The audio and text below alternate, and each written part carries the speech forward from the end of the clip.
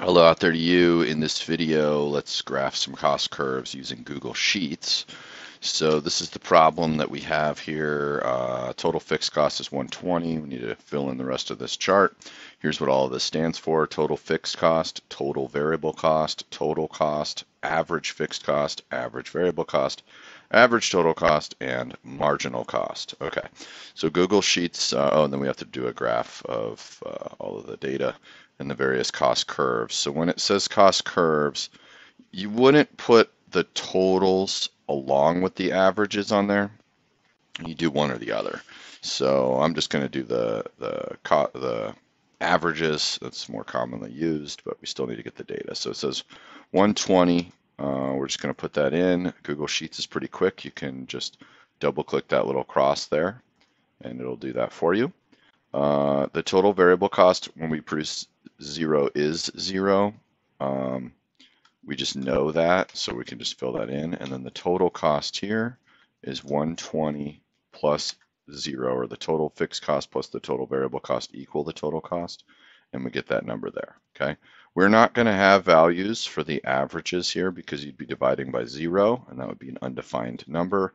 We won't have a marginal cost because that's the difference between 0 and 1, or rather 0 and -1. So we wouldn't have that value. There's no such thing as -1 output, so that would just be silly. So in these rows right here, we won't have anything. Okay. All right. So we have the average total cost, and the formula for average total cost is total cost divided by quantity.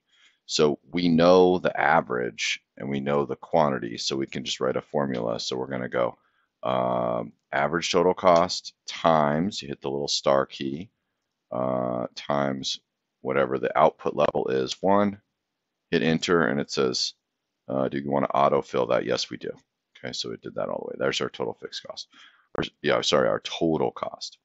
Now our total cost is our total fixed cost plus our total variable cost, so we can write a formula that says this minus total fixed cost, and that gives us our total variable cost, and there we go. Okay. Now average fixed cost, we're going to go the fixed cost, which is 120, it's always 120, divided by, so hit the slash key if you're unfamiliar with spreadsheet formatting, and then we'll hit enter, and there's our total fixed cost. It'll decrease forever. And then our average variable cost is just going to be the variable cost divided by the quantity. And then our marginal cost is the difference in total cost, or the difference in variable cost divided by the difference in output. And in this particular one here, the output change is just 1. So I guess we'll write it write it out formally. It would be the difference between this and this.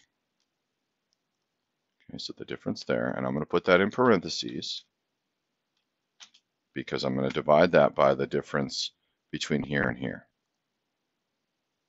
Now I know that that's 1, and it's always going to be 1, but in case you have one where it's not 1, that's how to do it. Okay, so there's our marginal cost. Okay, I'm just going to get that out of the way.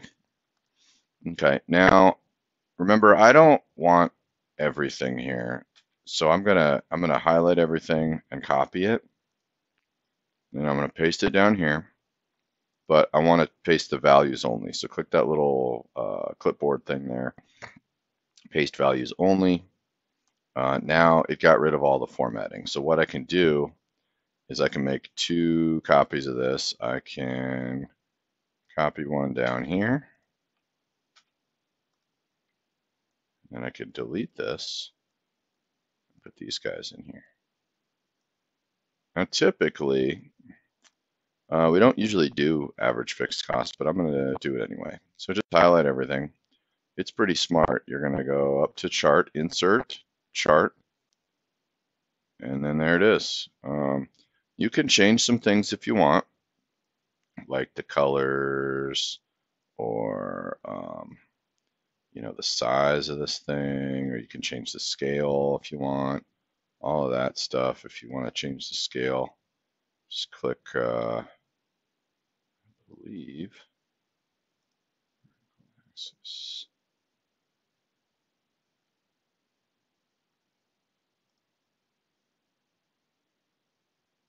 wants to know the color.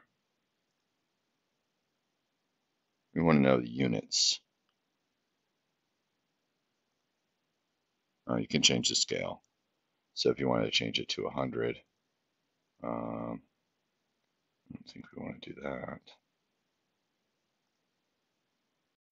Well, I looked around a little bit to see if I could find more values, and I can't in Google Sheets. So it's probably a way to do it. I didn't find it. I don't know that we necessarily need it, but that's okay. All right, and so there's that graph, and then we want to do just one more. What if you just had to do these guys? A little less common of a graph. There's this one. So we can do that one as well. And if you wanted to change, the name of it or whatever, you could just double click on that and change the name. But that's how to make your cost curve and cost charts using Google Sheets.